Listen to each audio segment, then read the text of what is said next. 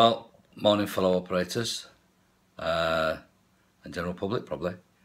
I've got a few questions that need answering. I'd love to see the risk assessment policy for a smart motorway. I'd like to see it. How can it be safe? There's no hard shoulder. It doesn't make any sense.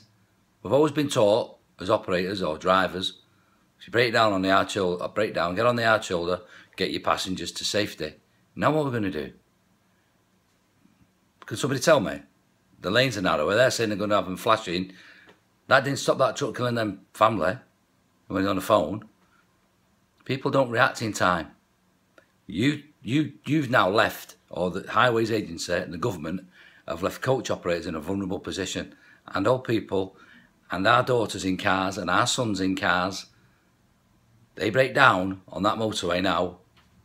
It's pray and hope that some truck doesn't wipe you out or another car. It's absolutely ridiculous. I don't get it. There's more accidents now on the M60 round Eccles than there's ever been. Every day there's a truck hit a truck, or a car hit the back of a truck, or a truck hit another bus or whatever, and it's just horrendous. There's no logic in it. And we're doing 50 mile an hour, but we're not, because the pillocks are doing 40 mile an hour, which drags everybody else down, and it's just like a stop, start, bump, bump. That's why there's so many accidents.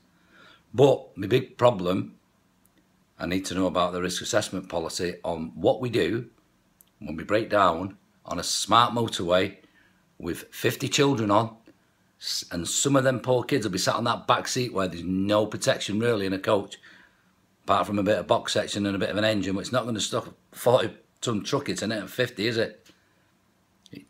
Mark my words, it's going to happen. There's going to be a disaster. But I want to know who sat round that table, right, when they were designing it. They must have all been geeks. Not one of them must have had what we call common sense.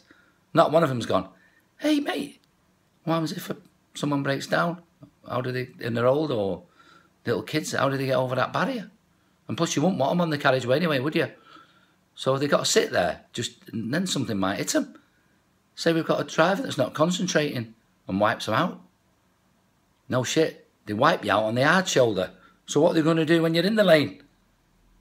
So maybe I'm a bit of a moaner and a whinger, but it doesn't make any sense. I don't see what's smart about it. The other thing is, as a coach driver, and I'm sure there's plenty of people on who drive trucks as well, there's no room. You've got it's just ridiculous when you pass, your mirrors nearly touch. It's just, I don't know. Maybe I'm getting old. It's time I give up. I give up. I don't see where the government's logic is. Obviously, they've got no common sense whatsoever, and they need looking at. And you people that design that motorway, when a big disaster does happen, take a look at yourself. I want your risk assessment policy.